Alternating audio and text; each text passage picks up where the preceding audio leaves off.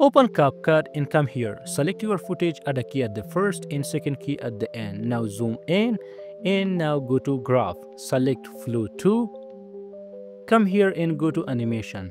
Search for cross shake and select cross shake. The duration should be 7 seconds. Now, okay. Come here and add an overlay.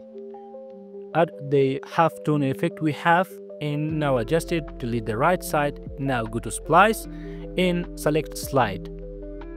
At the first, add a key and go to the end, add a second key and drop the value to 0. Now okay. Come here and add another overlay. Now we have the ripple effect. Come here and go to splice, select filter. Okay.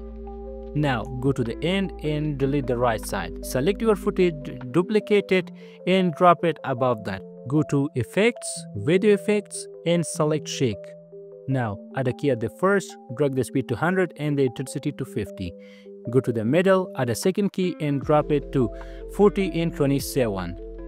Now go to the end and at third key drop it to 0. Okay, and that's it. Only export.